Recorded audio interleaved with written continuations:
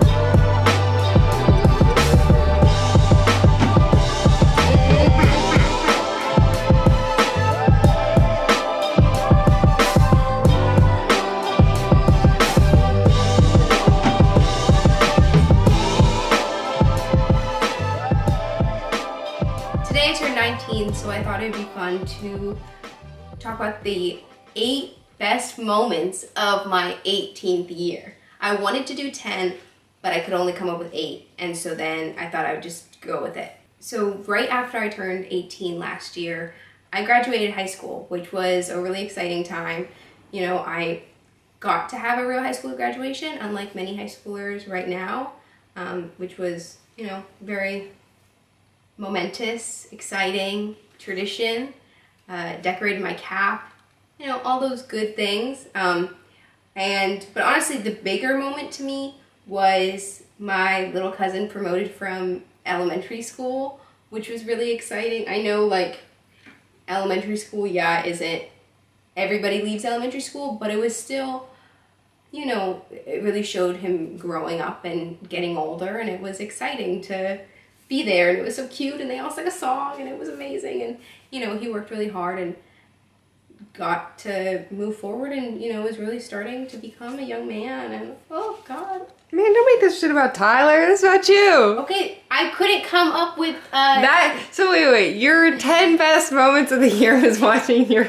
Okay, the next one is my sister... Little cousin graduated from elementary school, Sylvia, come on. I couldn't come up with anything. Okay, well, I feel like you should have just made it shorter then. my sister graduated from college, which I know she wants this to be about me, but like that was a really great trip because, you know, it was really exciting for her to graduate college, but more importantly, like my whole family went. It was a very, you know, fun time. I love going down to LA to visit her. But yeah, and I made a video about it, so you should watch that. My grandfather turned 90 this year, and I got to go visit him, and we had a really big paella making party with my family on the East Coast. That was so much fun. I also made a video about that. I love going out there and getting to see all my extended family. One of the definitely by far the biggest things that happened to me this year was getting my service dog, Nicola. Nicola has, without a doubt, changed my life. If you don't know her, you're missing out because she's the best. Canine Companions for Independence is an amazing organization that I've actually from getting Nicola, have gotten to work with more. In 2019, I was able to raise like $90,000 or something crazy like that with a campaign that I did with Nicola about our story, and it was sent to a lot of different places, and a lot of people donated, and it was really awesome. And that was like very monumental moment of my year. It was great to give back and help an organization that has helped me and given me so much. My LA Times article coming out was, I don't think that'll be one of the biggest things that happened in my 18th year, but it'll also be one of the biggest things that happened in my life or in my childhood. The LA Times article really changed things because I got to connect with so many people from around the United States and the world who heard my story and wanted to introduce themselves to me, which is so cool, or help me in some way, or just show me support. Gold, the writer of that article, and the LA Times have really changed my life and allowed me to do so many things that I never really thought I'd be able to do. Leading to my next biggest moment, which would be moving into Stanford and like starting school, and that my experience, while my year was cut short because of, you know, coronavirus, I have never, like, I've had the best school year of my entire life. Living independently is a feeling like no other.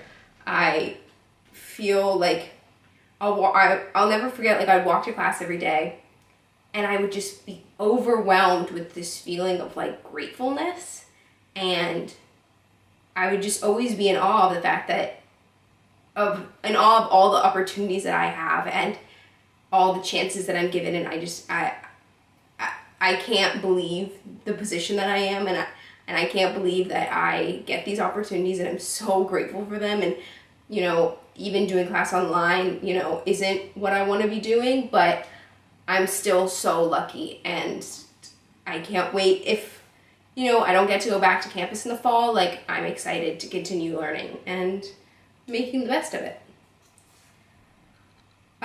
Lastly, this is definitely the biggest thing that I did in my 18th year, is that I knitted my first scarf. And it, you know, wasn't that pretty, but I've worked really hard, and I will always have a really dear place in my heart. I'm so grateful for my life and for the people that are in it, and for my family and my friends and the opportunities that I have. And my life has changed so much in the last year, and I just, you know, I'm really happy.